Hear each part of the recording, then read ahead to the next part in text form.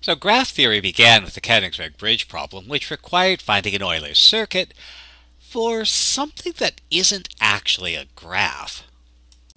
And that's because in a true graph, there is at most one edge between any two vertices.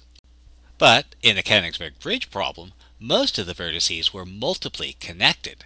And so we introduced the idea if some vertices are joined by two or more edges, you have a multigraph. Now, in practice, there isn't a lot of difference between how we treat graphs and how we treat multigraphs, so we often don't worry about that distinction. But a more important distinction is the following. If some of our edges are one way, and you can only proceed in a certain direction along them, you have a directed graph, also called a digraph. Now, digraphs are fantastically important in the modern world because they are a good way to represent web pages on the internet.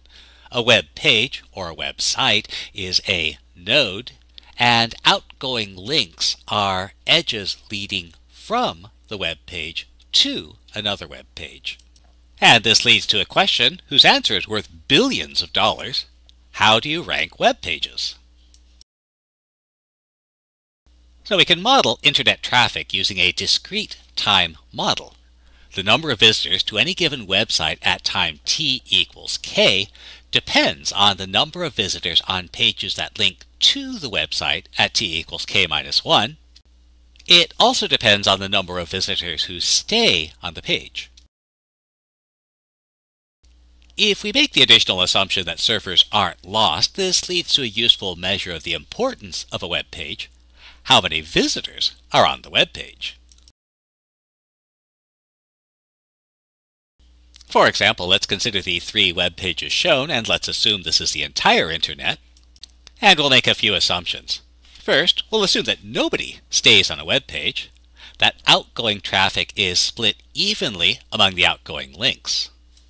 So if we begin with 1,000 visitors on each page at t equals 0, how many visitors will be on each page at t equals 10?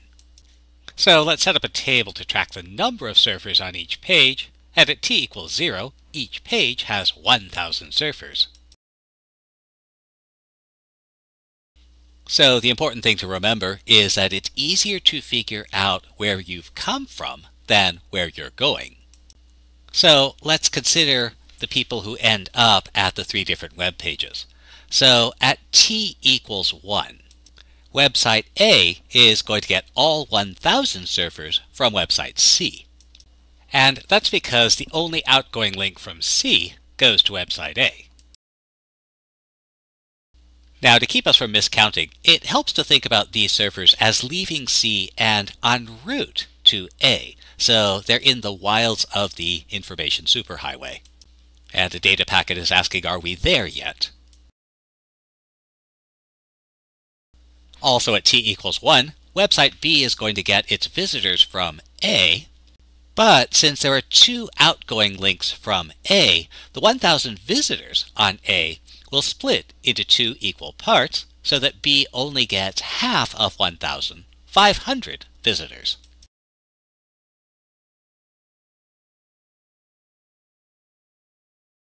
And at t equals 1, website C gets visitors from both A and from B. It gets the other half of the traffic from A, that's these 500 visitors. And since the only outgoing link from B goes to C, then C also gets all 1,000 visitors currently on B. And so now if we let these surfers actually get to their destination, we find A has 1,000 visitors, B has 500, and C has 1,500.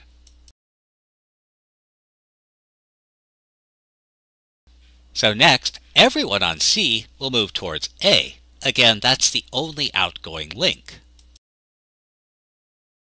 Since there's 2 outgoing links from A, half the people on A will move towards B,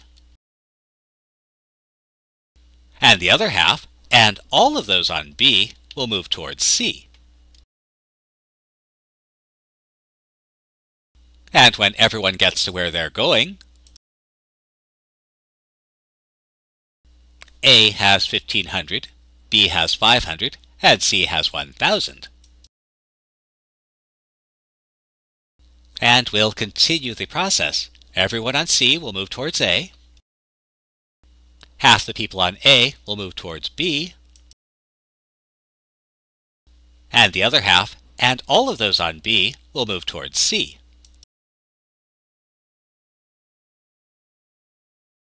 And when they arrive, A has 1,000, B has 750, and C has 1,250. And we can continue to find the numbers on the different websites.